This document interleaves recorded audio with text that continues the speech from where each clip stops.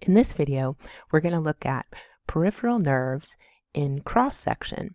So if you imagine what a nerve would normally look like in its longitudinal section, we've now taken a cross-section, and that's what we're looking at here. So what you can see in this view, which is the 40x view, is we can see multiple fascicles, and these are these circular enclosed structures that are groups of many axons. So that's what we're looking at here, is the axons themselves.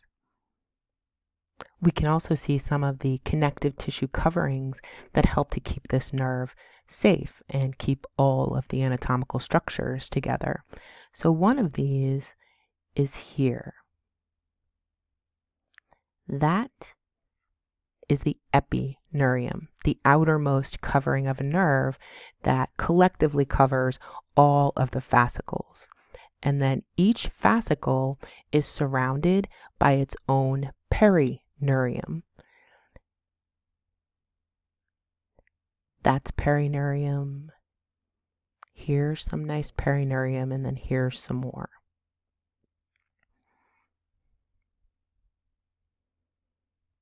Here we're comparing the 40x and the 100x view, so you can still see there are venules on each of them.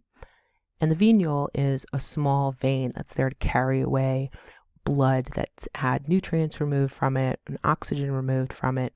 There is a small arteriole here, a small artery, and the corresponding one is over here. We can still see some of the epineurium,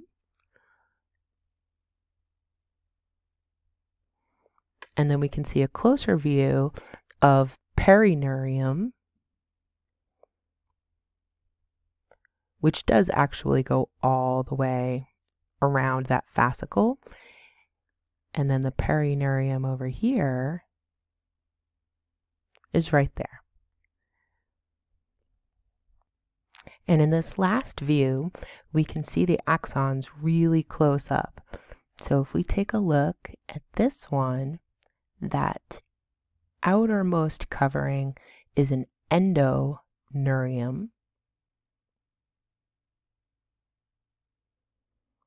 And you can see it on several of the others as well, even though this is a slightly blurry version. You can see it here. Deep to that, the white that you see is some myelin, and at the very core, the dark dot you see is the nucleus of the axon. And remember, since these are peripheral nerves that we've seen, their job is to send and receive signals from the peripheral nervous system, from the receptors, and then from body parts back to the spinal cord, so that that information can either be processed as a reflex or it can go up to the brain for more complex processing.